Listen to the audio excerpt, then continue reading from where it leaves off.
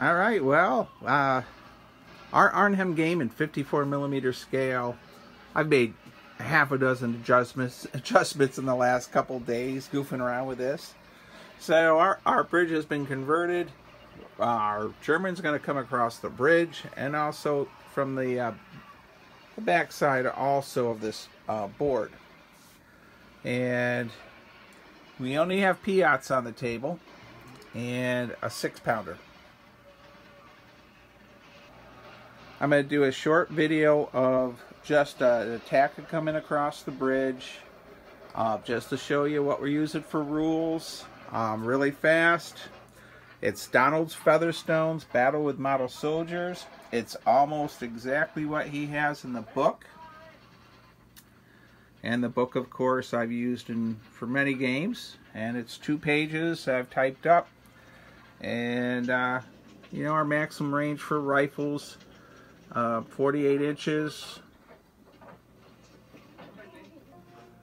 Alright, well, before I start the game, the Piats were made by Josh Warliff. There are no bazookas on the table again.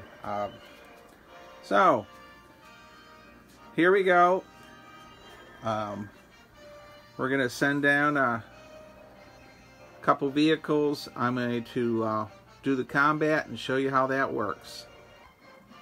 Okay, well, welcome to my basement. And like always, if you don't care for my videos, totally understand. We're going to get right into playing with Donald Featherstone's Battle with Model Soldiers. And we're going to start off with our half track, which according to our Donald Featherstone rules, that's going to come flying down the bridge at a movement of 16 plus 3 for 19 inches. I'm going to pause the camera. Alright, well, our first half track moved, followed up by the armored car, and another half track. And so we've activated 3 units, and now our British paratroopers are going to activate 1 to 6 units. And let's see what they activate. They're going to activate 4 units. I'm going to pause our camera. Okay, well, we have a Piat right here using the pointer stick, and it has a range of 18 inches, but that range, the armored half track that's coming down the road, the range is 12. So the Piat firing, and it only has one range, 0 to 18, and so we need a 4, 5, or a 6, but these paratroopers are veterans, so a 3 through 6 is a hit. We're using a Peter dice, and I really like my giant Peter dice for these rules, for running videos, because everyone can see them. So that's a hit. All right, let's pause the camera, get the chart out. Okay, well, a half track has, in Donald Featherstone rules, an armor class of 6. So all weapons, armor-piercing weapons, you roll 2d6, and you got to get higher than that number. If you get equal to, it's immobilized. And then a Piat gets a +2. So we're rolling 2d6, and we got a total of 9 plus 2 is 11, and we exceeded the number of 6, so that thing is blown up. Alright, it's blown up. It's got a crew of 3. And we're going to an odd and even. 1 crew member survives. And another survives. So 50-50 chance. So 2 men will hop out. And we gotta also find out which way it's going to go off the bridge. And it's going to go off on the right side. Alright, so that's one of my 4 activations. My next one is a Bren gun's going to fire out the window at those 2 Germans. And they need 3 through 6s to hit.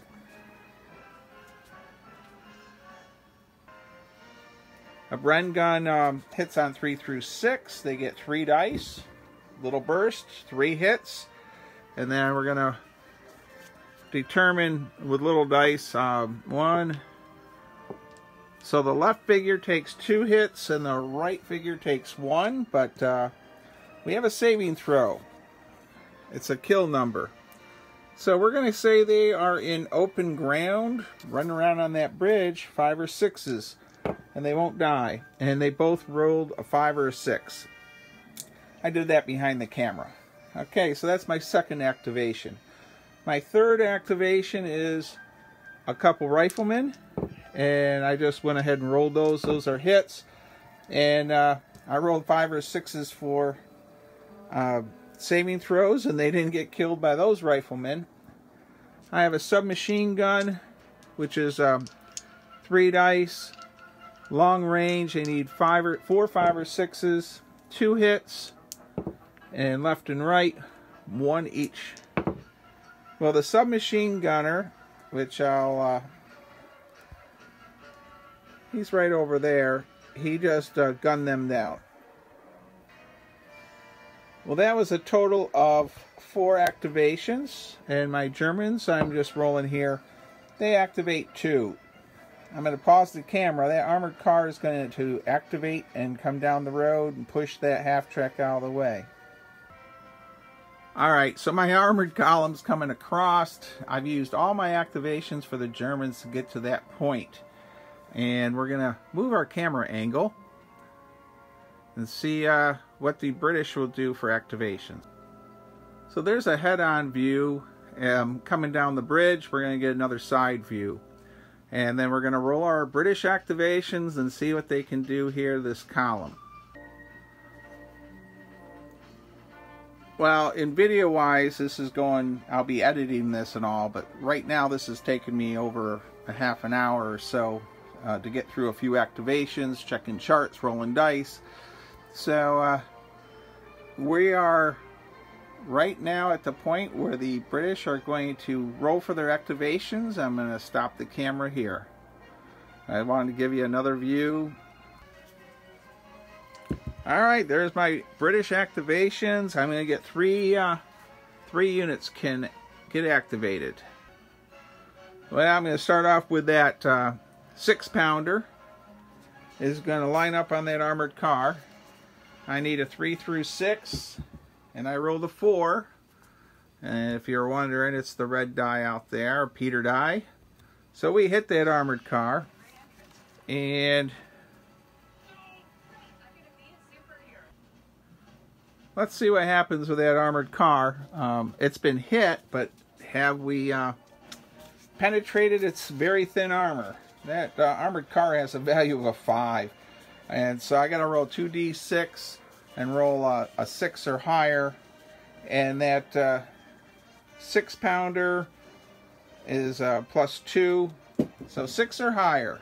Well, there's a 7 plus 2, 9. So the armored car is smoked. We'll see what happens to the 2-man crew. They're both dead. And let's find out which direction it goes. I rolled the die for odds, so it's going to go to the left side. And let's roll some movement. And it's going to go 9 inches, creaming along. And I'll pause the camera for that. Alright, so our armored car moved up. It got smoked. I've got 2 more activations left. We are going to fire another Piat round at close range at that half-track. That's sitting right there. We're going to hit that half-track, and our Piat's sitting in the window. Real easy shot, but I rolled a 2, which is a miss. Very depressing. And the other will be, we're going to fire at the squad of Germans coming with the Bren gun. And I'm just rolling dice right here. They're 3 hits, and they're saving throws. So, find out who took a hit. And I'm going to pause the camera here. The third figure took 2 hits. The second one took a hit. The first figure was missed. I rolled to see which figures actually took the bullets. One took 2. Alright, well that's it for the British activations. I'm not going to move anything this turn for the Germans or this activation. I'm rolling my dice. I got 6 activations. So we're rolling The machine gun's on the half track. I got 2 of them with a crew, and they're belt fed, so I get to roll 4 dice with the forward one. I'm going to fire right at this building that's got the Piat and the Bren gun. Oops, sorry about moving the camera. I hit it. So I'm rolling my dice, and I have the Germans as average. So they got 3 hits there out of 4 dice, and another burst, 2 more, and another burst from the rear machine gun with only with no loader. So I got a total of 6 hits. So on those 6 hits, 3 through 6s are saves, and even though they lost 2 figures in there, I'm going to roll randomly of our paratroopers, and unfortunately our Bren gun and our Piat are both gone. So even with the heavy cover, the Piat got knocked out, and so did my Bren gunner. The German in the back, the German half track further back, that's getting ready to fire, and it scores 4 hits on the rifleman up there, and the rifleman's taken 2 of the 4. He's dead also. All right, well, our building took some hits. I'm going to continue on with this game. This is just a snippet of it. I'm going to be playing it throughout the next week or 3 or 4 days. Donald Featherstone, beer and pretzel rules. It is what it is. I think my little town came out okay. There's some 30-odd figures. Not all of them are in the buildings. I have them standing on the side. So that was a snippet. I hope you enjoyed this Arnhem video. I probably will do a conclusion one later in the week, Saturday night or something, when I finish playing.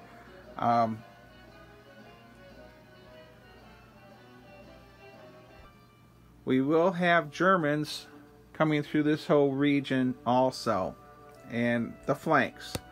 I have a little chart I made up randomly, so they're going to get pressure from all directions. Well, that's about it. I think this video's gone long enough for now. Stay safe, be kind, be courteous. Jack Brendel, I hope you're enjoying the Arnhem battle in 54mm. And John and everyone at the Broome County Sheriff's Department, thank you for leaving the comments and the thumbs ups at times. Thank you. Stay safe, be kind, be courteous once again. Kindness is free.